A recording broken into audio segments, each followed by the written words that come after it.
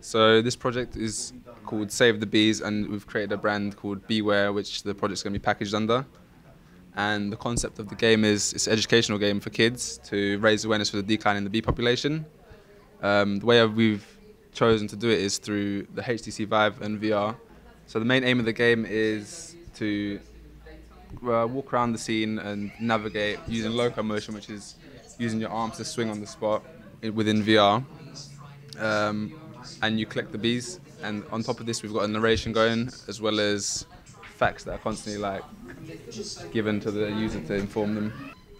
So we aim to test the game with the Hertfordshire Bee Society, which we've been in contact with, as well as a nursery called Bouncing Bees, which is where we've fitted in the whole bee thing with.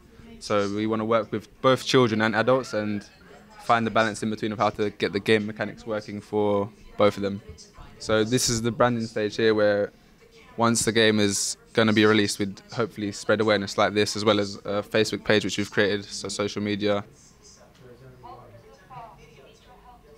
So when you first load into the game, you're greeted with a voice narration as well as a text narration underneath, so it gives you an example of what to do. We've also got a GUI here which follows you within the game, which tells you how many bees you found. So if you go straight ahead, Kingsley. Stop there, Kingsley. Look to your left. So there's the first bee, for example. So we've got ambient noises and other immersive sounds within the game to add a better experience.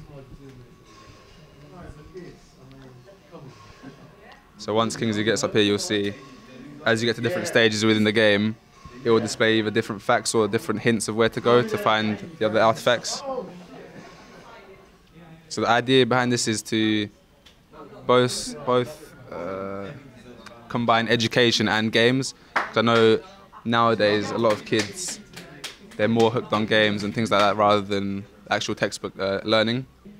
So we've also got a website a nice website to basically package the whole project together, and this will be where we mainly distribute the game from. So on the website we've got information about the bees and what's going on with them, who's within the team. And on this page here is where we aim to have a little, once we've tested with children and the Hertfordshire Bee Society, we'll have a little preview of the game here, and then you'll be able to download it. So there, for example, is the facts. So as they're playing the game, they're constantly being informed about how important bees are to us and why they're declining in population, basically.